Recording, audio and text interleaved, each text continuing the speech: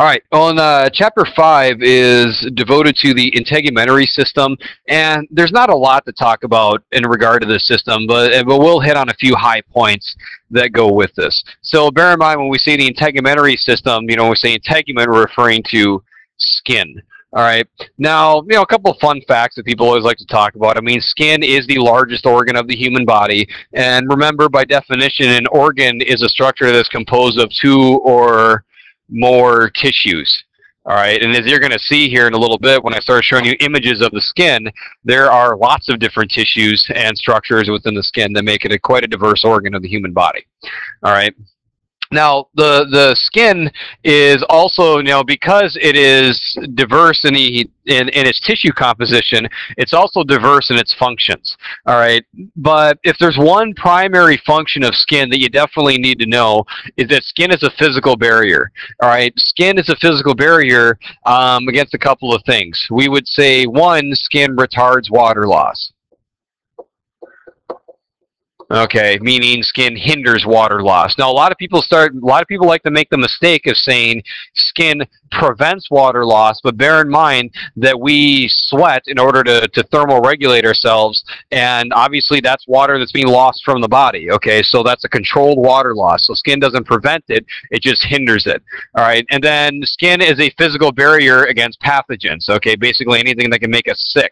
All right, there's a lot of stuff outside of our bodies in the world that can potentially get into us and kill us, and skin does a very good job of protecting us. Now, skin has two ways of protecting us against pathogens. One is just the physical presence of skin. All right, being that we have this layer of epithelial tissue outside of outside of all the other structures of our body, that acts as more or less just a physical wall or physical barrier that prevents bacteria, fungi, other organisms just from getting in.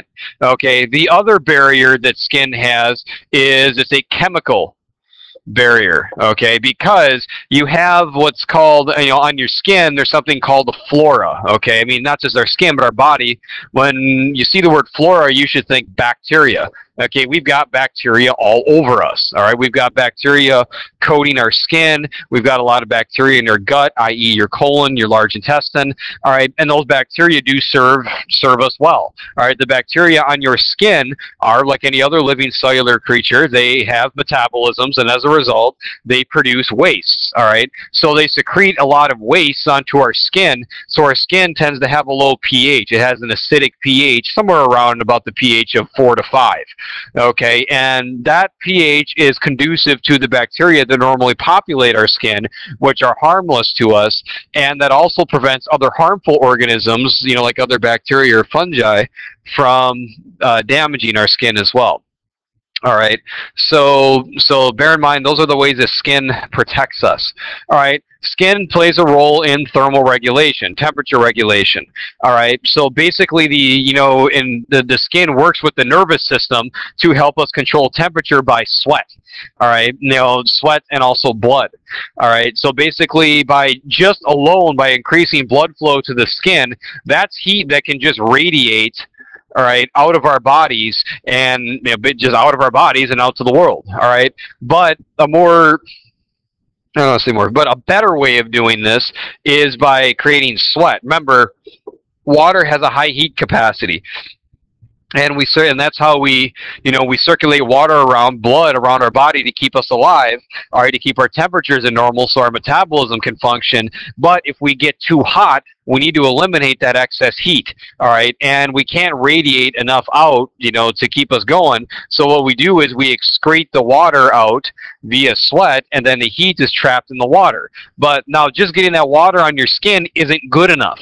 Okay, you have to make sure that sweat is dripping off of your body or evaporating off of your body. So the water has to get off of your skin in order to truly cool you, all right? And that's why it's dangerous to exercise, for example, in a really humid environment outside. You need to make sure you're very well hydrated, because if you don't, the air is going, let's say you're at let's say the air is at 99% saturation, meaning that, the humidity is at 99%.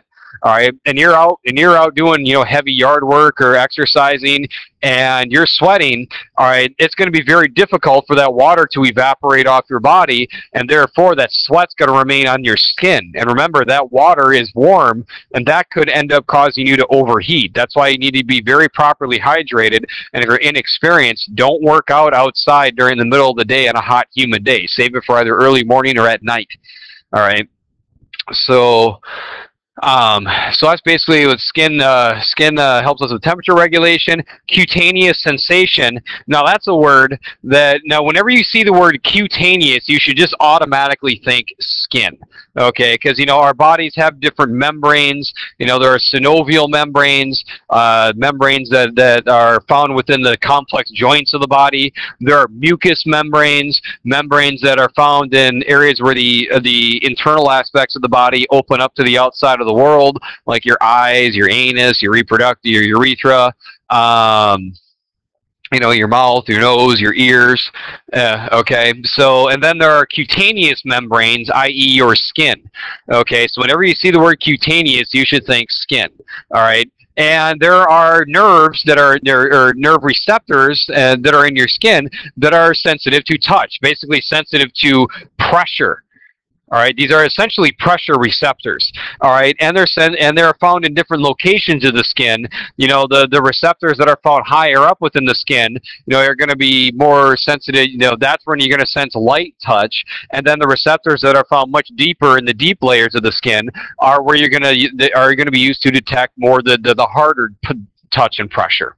Okay, so the nervous system, this is where we have, cutaneous sensation, the sensation of touch.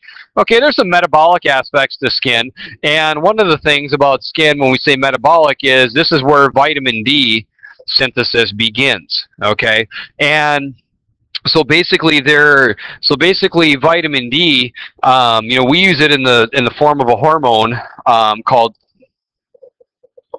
calcitriol. Okay, and essentially it starts out as what's called a prohormone, or like a precursor to a hormone. All right, so what happens is you have this precursor sitting in your skin, and it's inactive.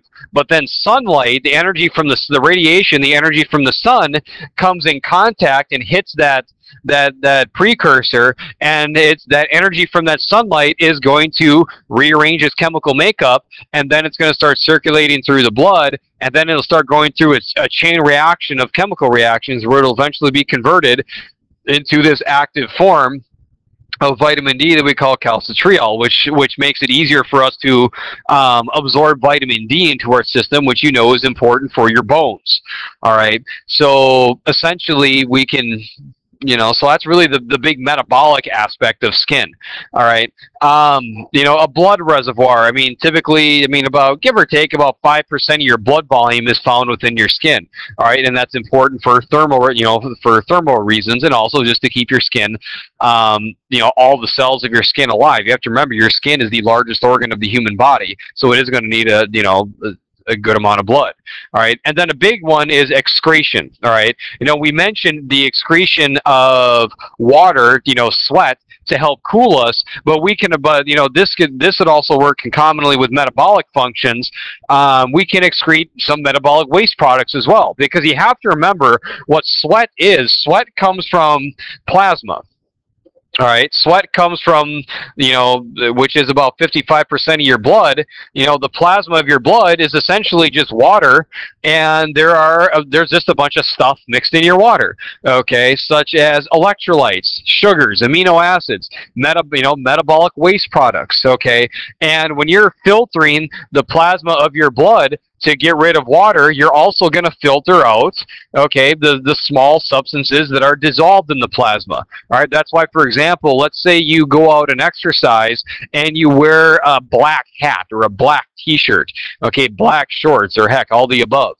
All right, and let's say you exercise for a while, let's say you don't wash your shirt, as often as you probably should, then what's going to happen is you'll see this even on your skin after one bout of exercise, or on your clothing, where it'll look like there are these whitish colored streaks on your skin or your clothes. All right, and what that is, those are the salts that you are sweating out, that were originally in your bloodstream. Okay, primarily sodium. Okay, so skin can be used for excretion as well. And these are, again, the main functions of skin. But like I said, the big one that you have to remember that skin is primarily designed for is that it's a physical barrier. Okay, in general, it's just a barrier to protect us from the outside world. All right. So now, when we want to take a look at skin, a big part of this talk in this chapter is just on basically the histology, the makeup of skin. All right, and the skin is broken down into three specific regions. All right, the epidermis, the dermis, and the hypodermis. All right, the epidermis is the most superficial region, the outermost region of skin. The dermis is the middle region of skin, and also is the thickest region. And then the hypodermis. Technically, I mean, we talk about it as a layer of skin. I guess technically it's not really a part of skin. But what it really is, it's a combination of what's called superficial fascia and adipose tissue. Okay, adipose tissue, what we call subcutaneous fat. All right. And I'm going to talk about these layers individually as I go. All right, so bear in mind, from top to bottom, it goes epidermis, dermis, and hypodermis. All right. So on that note, let's talk about the layers of the skin. And as you take a look here, you can see the layers. All right. So here would be the epidermis, because remember, epi means above. Okay, and the word root dermat, that means skin itself. So we're saying this is, the upper portion of skin. Okay, and then dermis, again, this is the middle layer. This is the, the skin itself. And then hypodermis, remember hypo means low or below. All right. And so as you can see here, that again, you can see the epidermis, the outer layer of the skin. Then the dermis, where the dermis is obviously, as you can see, the busiest part of skin. And then the hypodermis. Now the subcutaneous fat, okay, this is our primary, as I mentioned in the last chapter in histology, when I was talking about adipose tissue, we mentioned that adipose tissue is our main, calorie storage area, or where we primarily store energy, in the form of triglycerides and fat, and then plus, we use it for cushioning, thermal insulation. All right, and this is where the bulk of this adipose tissue is going to be located within the body. All right, is subcutaneously underneath the skin. All right, and that's why, for example, if you want to have your body composition tested, whether it's for basic research purposes or health purposes, one of the common tests they do are those skin fold measurements, or what people like to call them pinch tests. Okay, where you pinch off a certain area of skin, and then you take a caliper and measure it. And you measure the thickness of that area, and you do it on various sites where we tend to store different amounts of fat. And then you run it through a calculation. Then you can come up with the percentage of your body composition that is fat. Okay. And, again, trying to keep that number lower is obviously, better for health purposes. All right. So these are the three layers of the skin, and a common abbreviation that you're going to see going with this too, subcu, like a subcutaneous injection. All right. So on that note, let's kind of work our way into and start talking about the different layers of skin. First, let's talk about the epidermis, okay? And remember, as I mentioned in the chapter devoted to histology, the epidermis is composed of stratified, squamous, keratinized epithelial tissue. Okay, it's epithelial tissue. Remember, tightly packed cells. All right. Now, stratified, squamous, keratinized epithelial tissue. All right. So now, when we take a look at the epidermis is broken down into different layers. Okay, and there's one type of cell that makes up the bulk of the epidermis, and that's called a keratinocyte. Okay, keratinocyte. There are other cells in your epidermis as well. You've got stem cells. All right, there are melanocytes. All right, there are phagocytes. Okay, there are what are called tactile cells. These are pressure receptors. Okay, these are all cells that are located within the epidermis. All right. Now, the bulk of these cells, besides keratinocytes, are located down within the lowest layer called the stratum basale. I'm going to talk about that a little more in a little while. All right. And then, okay, so now if we kind of move our way over to the next image here, this kind of gives a little bit of an appreciation for this as well. Now, when we look at the epidermis, okay, again, this would be the epidermis. This would be the dermis. And then down here, you can see the adipose tissue. So hypodermis. All right. Now, what you look at here, this looks kind of cool. Now, you see this sheet of cells on the top here. You see this sheet of, probably shouldn't use a color, it's the same here. So you see this sheet of cells on the top. All of those cells you see on the top, these are all dead. Okay, and they're dead keratinocytes.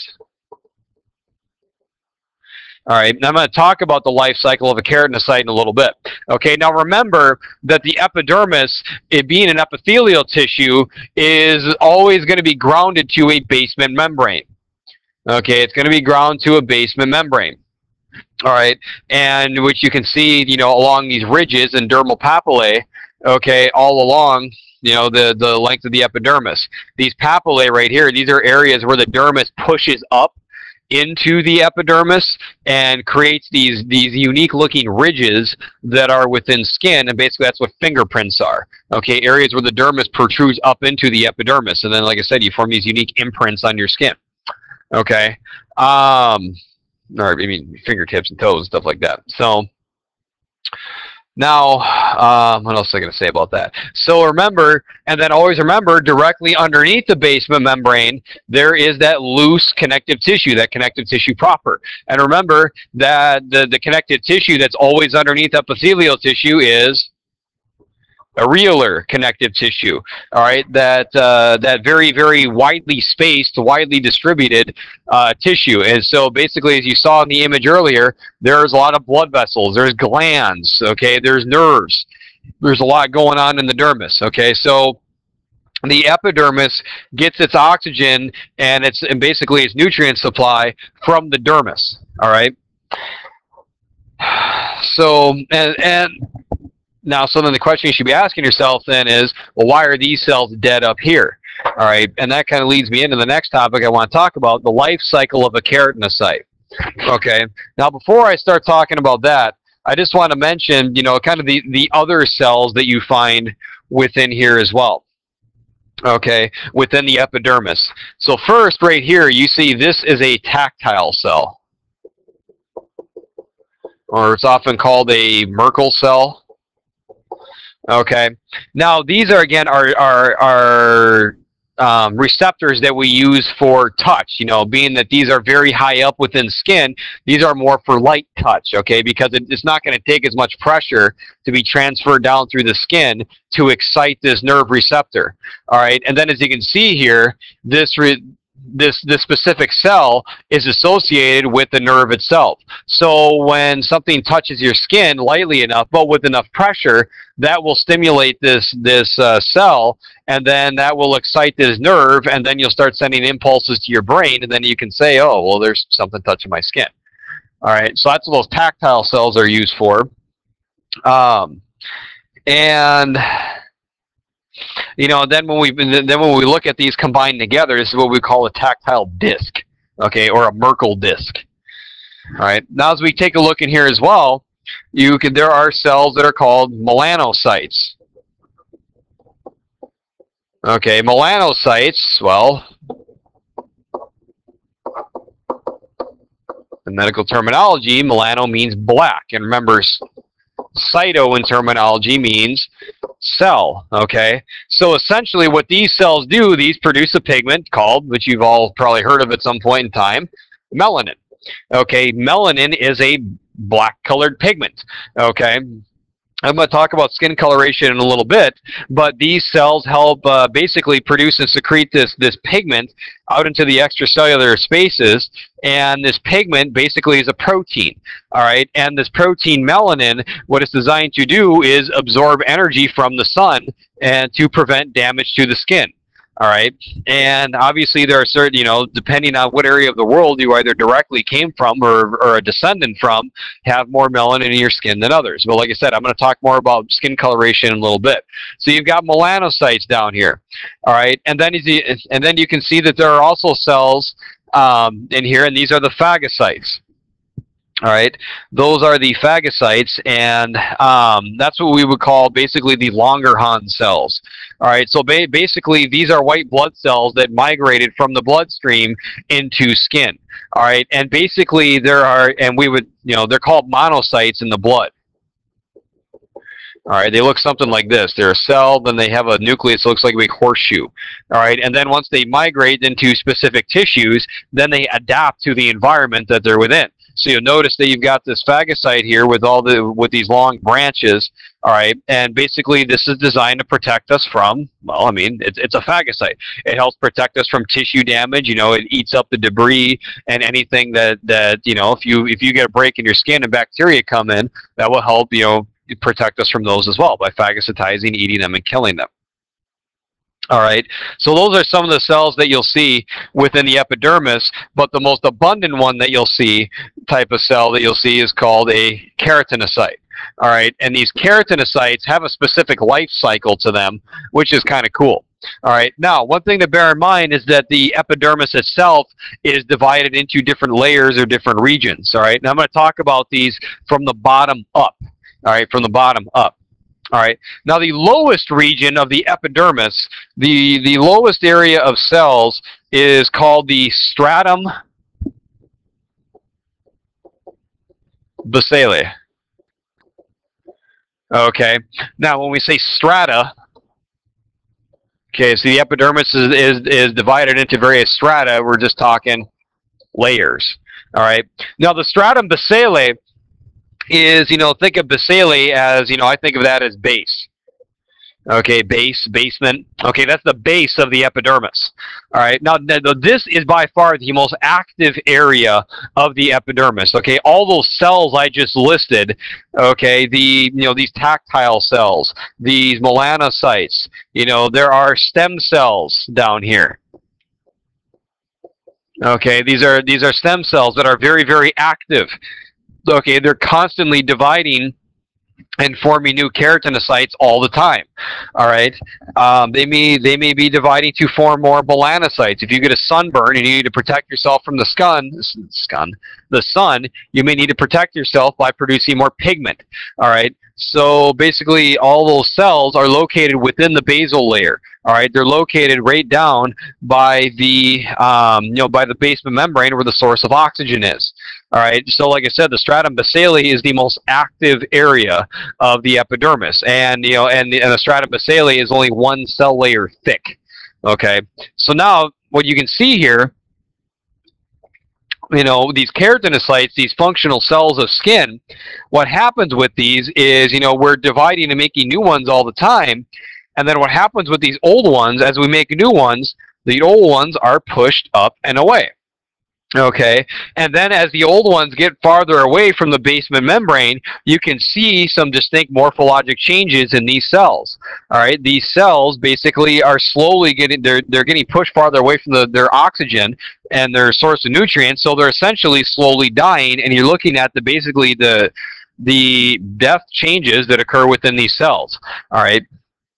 And that's basically why we're talking about the life cycle of a keratinocyte, because it's important to understand this, because this is how we develop that physical barrier to, one, prevent the pathogens from getting in, and two, we'll talk about how the skin helps control water loss and hinder water loss. All right, so the stratum basale, an area of mitosis where the bulk of the cells of the epidermis are located.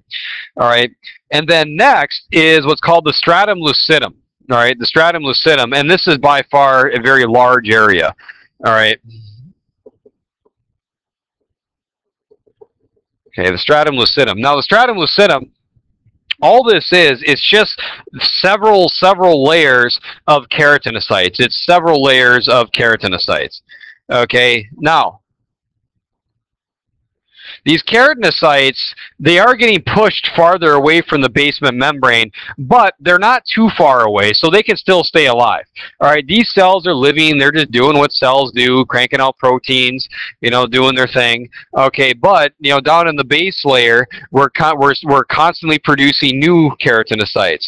So the old ones are getting pushed up farther and farther and farther through the stratum lucidum. And then eventually, what's going to happen is the cells are going to get pushed into an area called the stratum granulosum. The stratum granulosum. Okay, and this is where you really start to see some changes take place.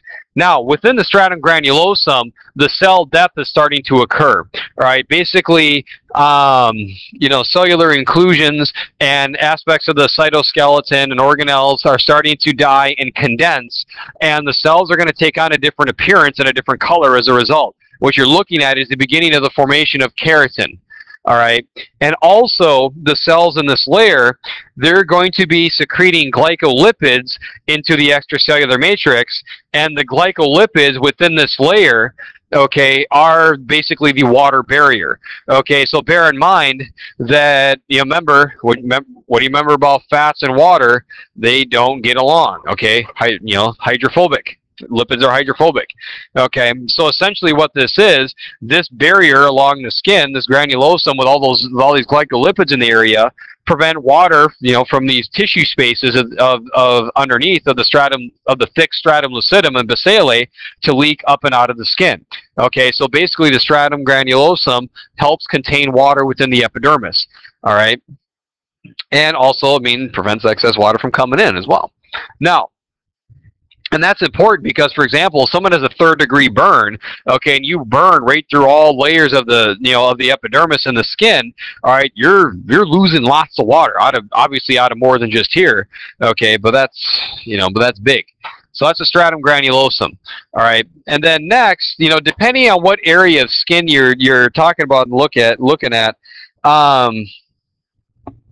there is an area of skin called the stratum lucidum. Okay, but you only see this in areas where skin is very thick. Okay, you only see this in areas of skin that's very, very thick. Okay, and again, all this is just a very, very small layer of dying keratinocytes. Okay, so you're not going to see the stratum lucidum in all areas. But the next part is the stratum corneum. Okay, the stratum corneum, the uppermost layer of the epidermis. Okay, now the stratum corneum, this is basically where the keratinocytes are dead. Okay, the keratinocytes are dead in this area. Okay. And then these keratinocytes are dead. There are many, many layers of them. There could be, upwards of, 30 layers of dead cells here, and all these cells just pile right on top of each other. And all these dead cells are packed with the protein keratin. All right, then that's what makes that really, really tough, outer aspect of the epidermis. All right, and that's what prevents, a mosquito from landing on you and sinking into your skin, because of those tough, hard cells out there. All right, and then eventually the cells are going to continue and continue and continue to get pushed upwards, and then they're eventually going to flake off. They're going to exfoliate off of you. All right, and then they're basically, they exfoliate, and then this process just is a continuous process. Okay, about every 2 to 3 weeks, all right, you essentially have brand new skin. Okay, meaning it takes about 2 to 3 weeks for a keratinocyte to begin down in the stratum basale, and then work its way all the way up, and then exfoliate off. Okay. And again, that's basically how the barriers of skin are created. All right, basically it's because of this life cycle of a keratinocyte. Okay, remember, as these cells get pushed farther away from the basement membrane and they start to die, and then they start to secrete these lipids, that's where you get the water barrier, and then the physical barrier against pathogens produced. Okay. So those are the cellular changes you see in keratinocytes as they work their way up through the epidermis.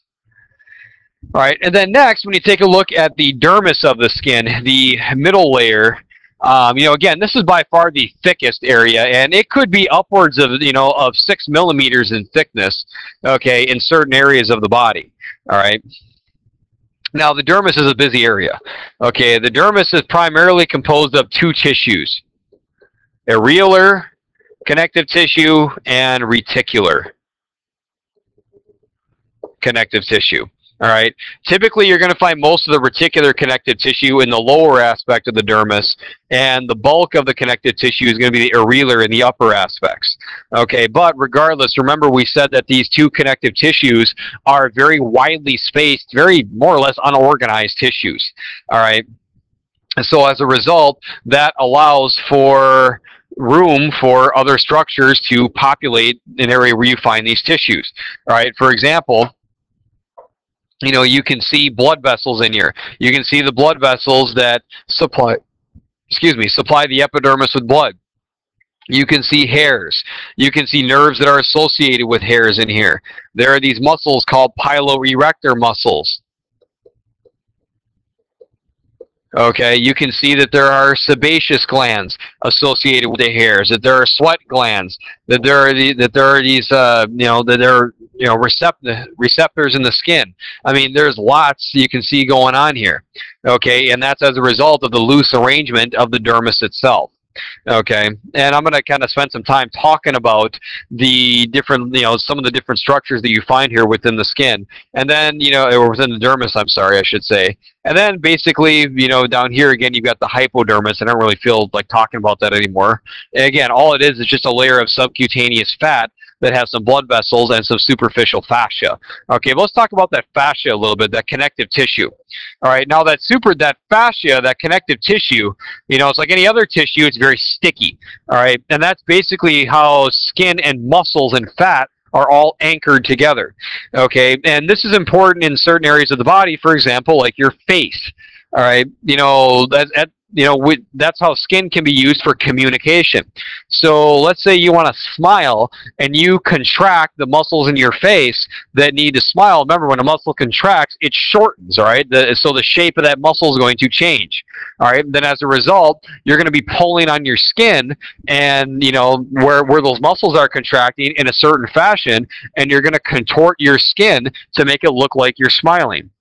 Okay, if you look at your forearm and you look at the dorsal aspect of your forearm and you wriggle your fingers, you can see your extensor muscles wriggling around in there. Okay, again, just because of the superficial fascia and the muscles that are closely related to the skin.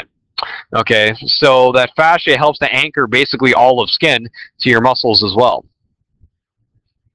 All right, and then, with skin color, okay, basically there are a couple of pigments that influence skin color. The main one is melanin. Okay, now melanin, really in its purest form, is very black. Okay, melanin is very, very black.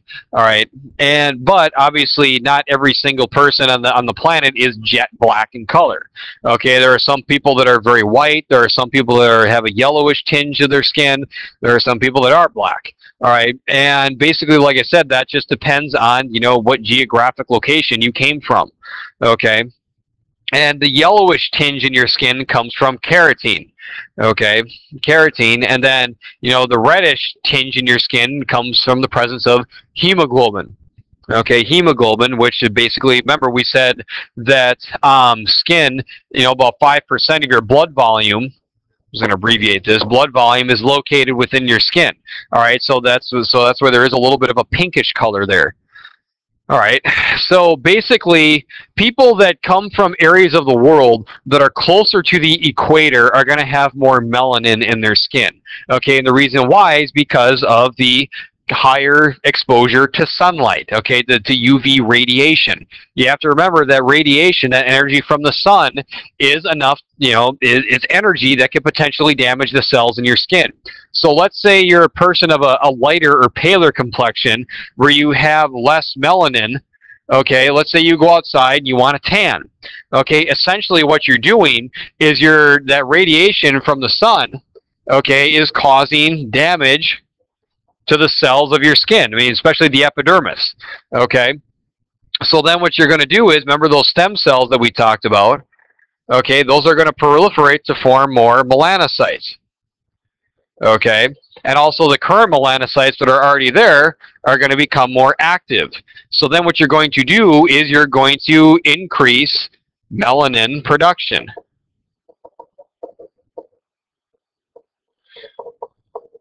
Okay. Now, first, when you do this tanning process, you get burnt, you get red.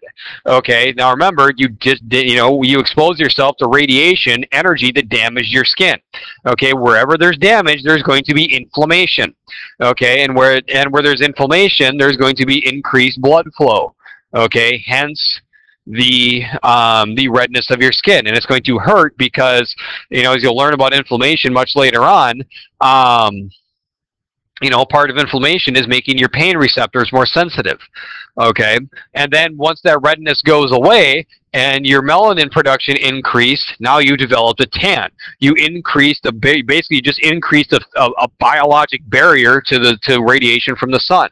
All right. And then once winter time rolls around and you spend more time indoors and not as much time exposing yourself to the sun, you don't need to be wasting energy producing more melanin. Okay. And that's why the tan goes away. And that's why people from parts of the world that are up farther north, the Scandinavian regions of the world, or the UK, where they just don't see as much sun, tend to have a paler complexion because physiologically you're not going to waste energy producing a pigment you don't need. Okay, I mean, you'll produce it, but you don't need to produce it in massive amounts like folks that come from equatorial parts of the world. Okay, so that's essentially where skin coloration comes from.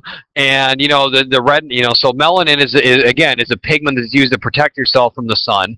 Hemoglobin, it's going to be there, and like I said, if you have skin damage, you'll increase blood flow to the area. Like if you get a cut and it's red around the cut, or even if it could be an emotional state. You could just be embarrassed as all heck and your head turns red. Or if you play sports and you have a coach that yells a lot. I remember, if you have a bald coach that yells a lot and his whole head turns red, it looks really cool. But it could be any increased blood flow to the skin for an emotional state. Okay. And then, like I said, the carotene that's there will kind of take away from some of the blackness of melanin. Okay. And so that's essentially skin coloration.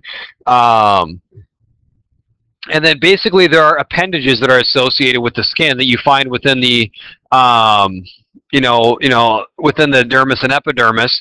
We've got sweat glands, oil glands, hairs, and nails. Okay, now essentially nails, I'm not really going to talk a ton about nails, but all nails really are is they're very similar to hairs. Okay, hairs essentially are just clusters of keratinocytes that grow out of your skin. Okay, and nails are develop in a very similar fashion. Okay, and nails would be the human equivalent to having claws. Okay. So, I mean, basically that's all nails really are. And then when you look underneath your nails, it looks really pink because there's a lot of capillary beds under there. And what's important about that is, if you're in a hypoxic state where you don't have enough oxygen in your system, your nail beds are going to turn blue really fast. Okay, same thing with your lips because there's a lot of superficial blood vessels in that area. All right, and that's really about all I really want to talk about with nails. But as we kind of work our way through here, let's talk about the glands that are associated with skin. Okay, there are, so basically when we're talking about these glands that are associated with skin, there are a couple different types of glands. Like eccrine glands primarily secrete water, okay, which you find on the palms of your hands, your forehead, and the soles of your feet. Okay, so their secretions are about 99% water. And there's other solutes mixed in there. Remember, there are salts, and wastes, metabolic wastes that are mixed in here as well. All right, and remember, the main purpose of these glands are thermoregulation. Okay, thermoregulation. Remember, we increase sweat production to get body temperature down. All right, and then we've also, then we can split some sweat glands up into apocrine glands. Basically, these are glands that you find highly concentrated within the pubic and axillary regions. And there's typically more than just water coming out. There are also maybe some fatty secretions that come out of here as well, because the secretions that come out, because it stinks sometimes when you sweat in the pubic and axillary regions. Okay, and that could be, for the purpose of, warding, or you got to remember, we're animals, so that could be for the purpose of warding a predator off, attracting a mate, whatever it may be. Okay. And, bear in mind as well, as I'm talking about these glands, that these glands are also exocrine glands. These are derivative of epithelial cells or epithelial tissues. So basically, when we develop these glands, remember, basically what happens is you have these sheets of epithelial tissue, and then they start to pouch downward. And then as a result, they, so you see it. So what you see is a downgrowth of the current epithelial tissues, and that's why they have ducts, and then then the cells in here produce their secretions, and then they travel on out. Okay, and then there are also glands that are called sebaceous glands that are associated with hairs. Okay, sebaceous glands are very important. Okay, as they develop from hair follicles, what they do is they secrete oil onto the hair follicles. I'll show you some histology images of these in a sec. And these sebaceous glands, they release their secretions onto the hairs, and what they tend to do is basically keep your skin more moist. Okay, and the secretions that come from these are called sebum. Okay, it's called sebum. Okay, and these oily secretions, like I said, they travel up the hairs onto your skin, and again, keep the skin moist and lubricated, which prevents it from cracking. So it keeps your skin, your lips, all areas dry or moist. Now there are also antibodies in these secretions. Not just in the thermoregulatory sweat glands, but the sebaceous glands that help prevent you from bacterial infections as well. Okay, so that's another important aspect of this, is that they help. They help protect us from invaders. Okay, so keep that in mind. That's really what these sebaceous glands do. And so you can see right here, so you can see this would be a hair follicle, and then this would be a sebaceous gland. So like I said, their secretions are going to travel right along the hair, work its way up, okay? Work its way up the hair and onto the surface of the skin to keep it moist, okay? In some animals, this may be for communication purposes as well. They like to think that that there may be some messages within these sebaceous glands, and they travel up to your hairs and then off for communication. Like, for example, when you when you have a bunch of females living under one roof for a long time, and their menstrual cycles, all of a sudden, their monthly cycles, I should say, all are in sync with one another. Okay, maybe because of the chemical communication that's associated with these glands. Okay, and these glands are primarily concentrated, in areas where there are very thick tufts of hair, like your pubic and axillary regions of the body. And think about this for a second. Think about other animals that may utilize these sebaceous glands.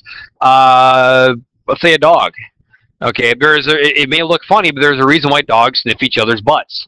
Okay, that's, they're not doing it because they're weird. They're doing it because that's how they get to know each other. Okay, there's a high concentration of these glands in the, in the pubic region of these dogs. So as a result, they're putting their nose in there and they're getting to know you. Okay, same thing with a dog when it first meets you. Okay, where's the first place a dog is going to stick its nose? Right in your crotch. Okay, right in your reproductive area. Okay, and it's doing that again because of the high concentration of these glands. All right, and it's sniffing you, it's getting to know you. That's how it identifies you. Okay, so yeah, they're not doing it just to be rude, but they're doing it because that's how they identify you. Okay, because obviously dogs not tall enough to get up to your armpits. All right, and thank goodness humans don't have to do that to get to know each other as well. I'm content with a simple handshake. So, so that's the sebaceous glands, these oil-secreting glands that are associated with hairs. And here's another image right here. I really like this picture. So you can see basically the sebaceous gland is an outgrowth of the, basically it's an outgrowth of the sheath around a hair, and then you can see the cells, the epithelial cells within this gland that produce their oily secretions. Okay. Now this is an area as well where infections may take place. Okay. Because, you know, sometimes bacteria may migrate down into here, and they may, you know, try to make a home out of this area, and it's a very good home, okay, because remember, these secretions are very oily, okay, and as a result, what's going to happen then is the bacteria are going to start to, they're going to want to stay here. It's dark, it's damp, it's away from the bulk of your immune system. I said there are some antibodies and stuff in here, but I mean, but you know, the bacteria can get around those. Okay, so basically it's got a great food source and it's away from your immune system. That's a great area to grow. And then this gland may become swollen and inflamed, and then you develop what's called a sebaceous cyst. Okay, now moral of the story with this, don't pop these things, because if you get these, because what's going to happen when you pop these things, there's going to be pus. Okay, essentially what pus is, it's a combination of two things. It's tissue debris, and it is, you're going to see some white blood cells in there. Okay, because pus is typically yellow and white. Okay, it's yellow and white. Okay, so the yellow would be the oils and the damaged skin, and then the white would be some white blood cells that are trying to infiltrate this area and kill the bacteria. If you see red in here, okay, that means blood. Okay, that means you, two O's in blood. Okay, so that means you wound up breaking capillaries around here, and you're squeezing blood out. Okay, and the inherent risk with that would be you don't want bacteria to migrate into the bloodstream and, you know, give you sepsis. Okay, so if you get one of these cysts in a certain area, go in. There's a you know, you can have them cut to relieve the pressure on these, but don't try to handle these on your own. Okay, and don't try to handle these sebaceous cysts on your own. Okay, so if you have a big cyst in your armpit or your reproductive region, you know, let the doctors take care of this. Okay, and here's again really cool images. You see some hair follicles here. You see some transverse sections of hair follicles, and these would be the sebaceous glands associated with the hair follicles as well. These oil secreting glands. Really cool. Okay, and then hair in general. You know, the hair on our scalp, okay, is obviously the thickest area of hair in the body. That's really the only hair that helps keep us warm. Okay, which is nice because heat rises, so that does help the shield in some heat. But unfortunately, if you're like me and losing your hair on your head, well, that really stinks. So that's why you got to wear a hat more often. So scalp hair keeps your head warm. The hair on your body, you know, the hair that's on your arms and legs, that's more of a sensory, that has more of a sensory function. Okay, so for example, when a bug is crawling on your skin, it's kind of, I'm going to bounce, go right there. Okay, so if we come back to this image right here, all right, now remember, like, let's say you have, I don't know, let's say there's a spider on your skin. Okay, a spider is just too light to apply enough pressure to stimulate those tactile receptors that are in the epidermis. Okay, those tactile, those Merkel discs. All right, but what can happen is as the spider moves around, it's going to bend the hairs. Okay, it's going to bend the hairs. Now, if you look down here, you'll see that there are nerves that are associated with the hairs. Okay, and so what happens when this hair is bent enough, okay, that's how you know, then what's going to happen is you're going to move that hair, and that's going to be enough to excite these nerves, and then that's how you're going to feel a small object creeping and crawling on your skin. That's how you feel the wind changing directions outside. You know, if the wind is blowing and the hair is bent in a certain direction, that's how you feel that change in air flow. Okay, so that's essentially what the body hair is there for. It's more for a sensory aspect and not for thermal aspects. Okay. You know, there's only a few places of our bodies where we don't have hair, you know, such as the palms of your hands, soles of your feet, your lips, your nipples, and parts of the external genitalia. All right. And if we want to just take a look at the basic structure of a hair, you can essentially see that hair growth begins, very deep within within the dermis itself. Okay, and the lower part of the hair, that would be the bulb. Okay, that would be the bulb of the hair. Okay, and down within the bulb of that hair, there's kind of there's a pouch on the underside that's called the dermal papilla. Okay, now essentially what the dermal papilla is, it's an area where you're going to find capillaries, okay, blood vessels. All right, so just like the life cycle of a keratinocyte, just like when we talked about the epidermis, same thing here. Okay, so basically you've got groups of cells that are right along a basal layer of the hair, and then they're continuously dividing, and then as you produce new ones, old ones are pushed up and away. Okay. And then once you get above the bulb, then you have an area of the hair that's basically called the root. Okay, you've got the root of the hair. All right, and then the part of the hair that's protruding out of the skin, essentially the shaft of the hair, that is dead. Okay, that is actually dead hair. Okay, so basically if we kind of, again, jump back a little bit, erase all this mess here. Oh, dang it. Eraser is kind of a pain sometimes. Okay, so if we take a look at this, okay, the hair growth begins down here, okay, down at the dermal papillae, and then the keratinocytes are pushed up, all right, and then you've got the bulb of the hair, and then you've got the root of the hair kind of protruding up into the epidermis, and then you've got the shaft of the hair, and basically that is dead. Those are just dead keratinocytes. Okay, and what else do I want to say about that? When it comes to hair coloration, that is genetically determined.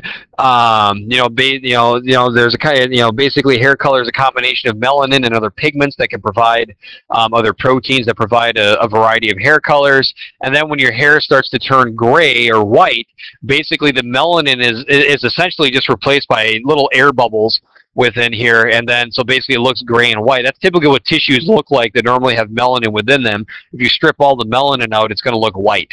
Okay, and that's that occurs with albinism. People who are albino, their hair, their skin is that pasty white because it's a genetic lack of melanin altogether, and they have to really be conscientious about the sun. All right. And then here we can kind of take a look at a picture of a tissue slide of the hair bulb and the hair root. So again, this would be the dermal papilla, this would be the bulb, and then this would be the root. Okay, and then around the bulb and the root of the hair, there's what we call a sheath. Okay, the sheath, and the sheath is just an area of tissue surrounding the hair, and also the sheath is important because this may cause an outgrowth and form a sebaceous gland, and so on. Okay, and also with this, you can what was I going to say? And then basically what happens when you go bald, the word alopecia. Okay, when you're losing your hair, such as myself, essentially what's going on there is it's you're stopping the growth of hair, and that revolves around hormonal changes that occur within the body. And again, that occurs in both males and females. All right, and then the opposite of that would be hirsutism. That's basically when you have too much hair. All right. Now, when we say people who have this condition, it's they're not like some of the people you see at some of the guys you see at the state fair that just should not be wearing a tank top because they'll get shot with a tranquilizer gun. This is these are people that grow really, really thick animal-like hair. For example, the Wolf Boys of Mexico. You can see that, and if you Google some look up pictures of them, you'll see these really, really thick, like hair like you'd see in a dog on their face, all over their hands. Basically all areas where hair can grow, it looks very, very thick. All right, and so That's about all I really want to talk about with skin, just because there isn't a ton to talk about with that. Definitely focus on the histology and the major functions of skin. And next week we're going to start talking about bones and so on, and there'll be a lot more to talk about with that. So this is the presentation about skin, kind of the important stuff you guys have to remember. Again, make sure you read the entire chapter, but these are kind of some of the highlights. And again, if you have any questions, as always, don't hesitate to ask.